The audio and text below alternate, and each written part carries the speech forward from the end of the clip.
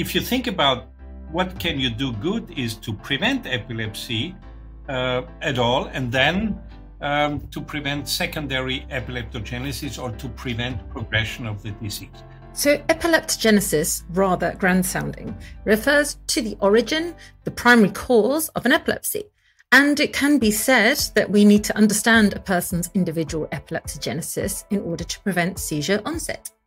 Well, today we have star neurologist and psychiatrist Eugen Trinka of Austria tell us about his cool study over lockdown into epileptogenesis in people who have had a stroke.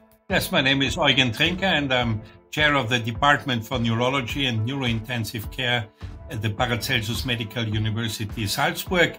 And I love to be an epileptologist. It's a very interesting field and very gratifying to treat patients. Okay, and I've just had an epilepsy brain moment. We're not doing status. What are we doing? Epileptogenesis. Maybe keep that bit in because this is what happens for people with epilepsy all the time.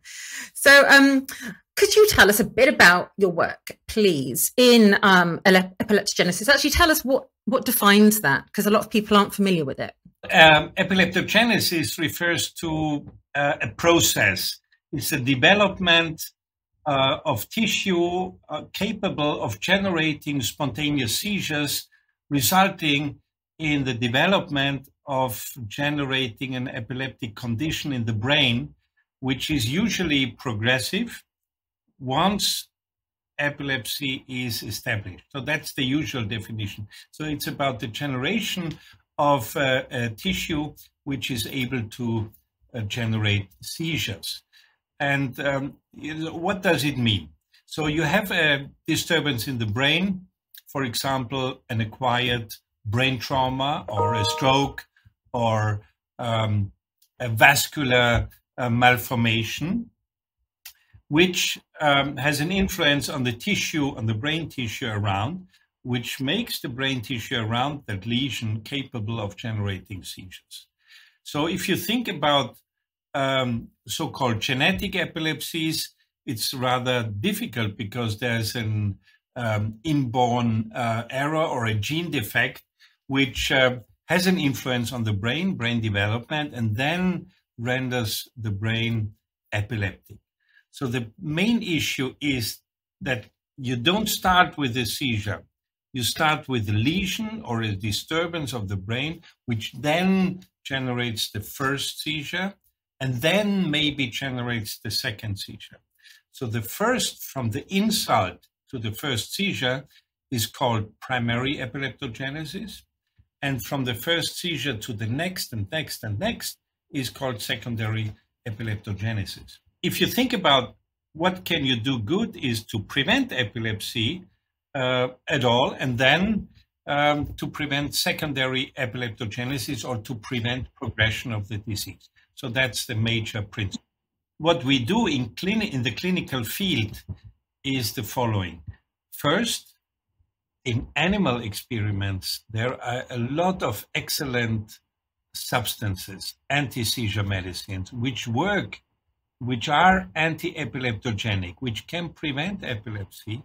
But in the clinical arena, it's very difficult.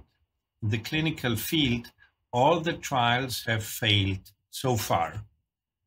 So what we have to ask ourselves is, first, can we extrapolate the findings from the animals to the humans? Can we use the same drugs as we use it for the animals in the humans? Or are we completely on the wrong track? And we should simply look at different things. To make a clinical trial is extremely difficult. And expensive. And expensive. So exactly, sorry, what you said is true. You need a sponsor to finance the trial, and that's a few million euros, which you need for a clinical trial if it's done at the cheapest level in a purely academic setting. So that's what we tried to do. We made it's not a proof of principle, it's a trial in preventing post-stroke epilepsy. And at what stage are we? Well, we are at the stage that we recruited all the patients and we started to treat them with an anti-epileptogenic substance, which is Eslicarbazepine Acetate. And then we are going to observe all of the patients, and we included around 150 patients, until 1 year after the brain insult. And we expect that the initial therapy we gave them should prevent the occurrence of spontaneous seizure after a stroke. Amazing. Yeah, the difficulty is to recruit in stroke units patients. The second difficulty is to recruit patients during COVID pandemic time, where oh gosh, yeah, these were closed. But we managed to do it, and the trial is now the concept of the trial and the recruitment of the trial is published now in Epilepsy Open, and we're going to await. It's still blinded. We observe the patient, it's still blinded, and in about let's say at the end of the year, we expect the first results. How did you identify these patients having had the primary stages of epileptogenesis a bit before they'd had their first seizure? How did you do that? That's a good question. But what you see that if you have a stroke, you have a high risk of having a seizure after that. Of course. Okay. Yeah. With a stroke, have a low risk, and some people with certain other types of stroke have a high risk. So we selected those with the highest risk. These are stroke in the anterior circulation, not in the anterior circulation. Right. Stroke with cortical involvement, and some other factors about stroke severity, and those who had an acute symptomatic seizure initially when they presented as a stroke. So all these factors, they have a very high risk for a relapse. It's around 40% spontaneous risk of having seizures. So if you assume that you can reduce the risk by 50%, you can get a reduction of epilepsy, and you can deal with a low number of patients, around 200 to 300 patients, which you need according to our calculations. So based on the fact that we had COVID and we had some recruitment problems, we only have 120 patients so far included. But we have additional biomarkers, we have EEG, we have the imaging results in all the patients, and we think that we can at least show something which is important for the future to prevent post-stroke epilepsy. I know somebody who had a stroke and recently has passed away, but after his after his stroke, yes, he did develop epilepsy. He didn't just have one seizure. And then he was put onto lamotrigine and just taking that basically for the rest of his life. Now, obviously, I'm not that person, but if I was to put myself in his position, I would totally be up for just trying this, because you just never know, right? And of course, it will benefit other people long term. Yes, yes. And you see the burden of post-stroke epilepsy is really high, because it's associated with post-stroke cognitive decline, has a high for dementia if you have a stroke with a seizure. Secondly, it is more often associated with stroke and depression when you have a seizure, and it's an independent risk factor for a poor functional outcome. So it has, on all levels which you look at, it has a poor prognosis. So to prevent epilepsy, in any case, I think would improve prognosis after a stroke in terms of cognition, depression, and also functional outcomes. So I think these factors are linked together. And so in the study, this particular drug or this compound, did it have any negative side effects, like, for instance, upon a person's mood or anything like that? No, not yet, because it was only short-term treatment. It's only 4 weeks of treatment, which you give in the acute phase. Yeah.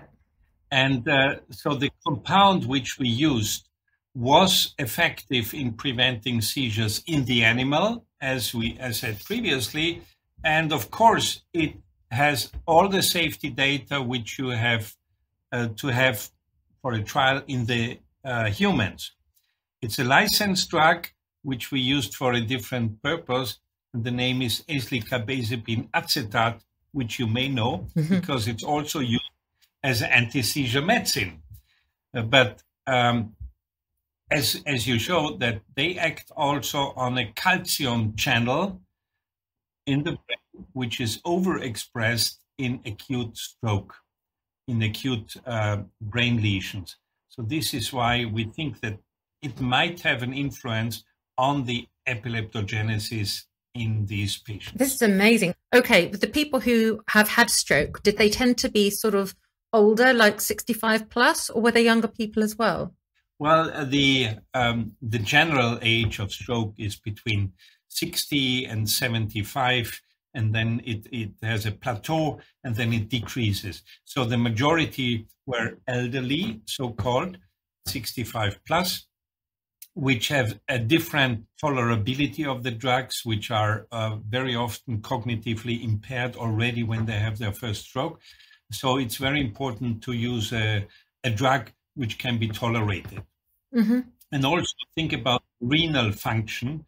The kidney loses its ability to eliminate the drug, so the renal function goes down. So you have to have different doses, the lower one for those with renal impairment. It's great to have you speaking about people who are older, because a lot of the time the studies can be done on people who might be younger and a bit cuter. But this, as well as showing the potential impact of this compound, this drug, also I think it brings to hopefully our listeners' attention that we do have people who are older with an epilepsy and they need help as well. And the fact that it is, distinctly correlated / causated by a stroke as well, I think shows that we need perhaps people in the sphere of the strokes to be a little more interested potentially in the epilepsies. I absolutely agree, because this was a major hurdle to perform the study in certain centers where the stroke people are there and the epilepsy people are there. You need to work in one department, in one unit, and have a very close connection. So there was a doctor scientist from Portugal, Carla Bentes. She received the European Young Epilepsy Award several years ago, and she looked carefully at people in the stroke units, did daily EEG, did a video EEG for 24 hours, etc., and found that up to 25% of patients have seizures. No way, wow. In the first time after the stroke. So in the previous assumption were that it is around 5% or so, because the seizures were simply overlooked. In the elderly population, especially in stroke, many seizures are non-convulsive, so you have to look closely. And stroke persons are more interested in functional deficits which are not fluctuating. So this is a different way to look at the thing. And I think this was a very important study by Carla Bentes. She was also one of the centers recruiting, but others where there was no connection to the stroke people, they could not recruit appropriately. Well, it's a perfect example, like you're just saying, of there should be more interaction between parties. And if people would like to, well, obviously we can check you out on ResearchGate, but if anybody, any clinicians, for example, or researchers would be interested in taking part or working with you further in this, how should they connect with you? First of all, if they see me somewhere at the conferences, I think the best way is to approach personally. Number two, I'm on the social media. So you can contact me there, and many people do. via Facebook or LinkedIn. My email address can be found there, and you can contact me directly at the Department for Neurology at the Paracelsus Medical University in Salzburg, and I will happy to connect with you. Thank you so very much. This has been really exciting, and we could natter on for ages, but thank you for your time.